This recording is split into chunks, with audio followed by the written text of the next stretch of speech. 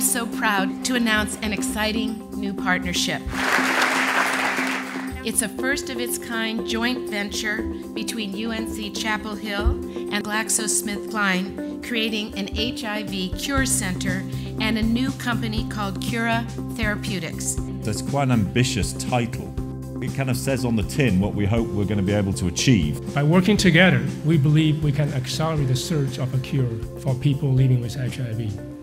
Ownership is going to be split 50-50 between UNC-Chapel Hill and GSK. Between one of the great universities in the world and one of the largest companies in the world.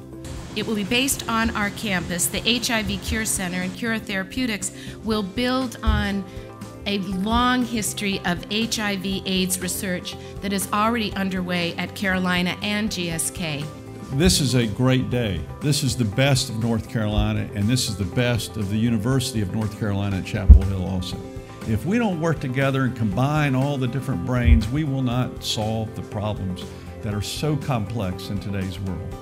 This is a very big day, but it's our beginning, and tomorrow we do get to work.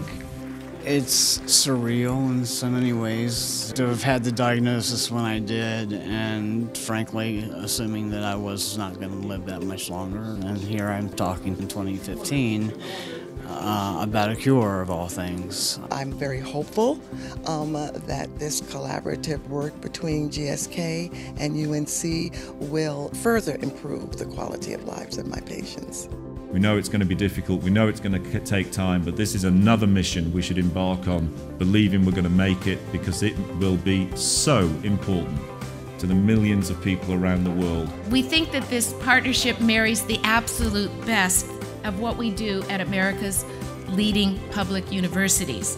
World-class research and a deep, deep commitment to serving the public with the best of the private sector.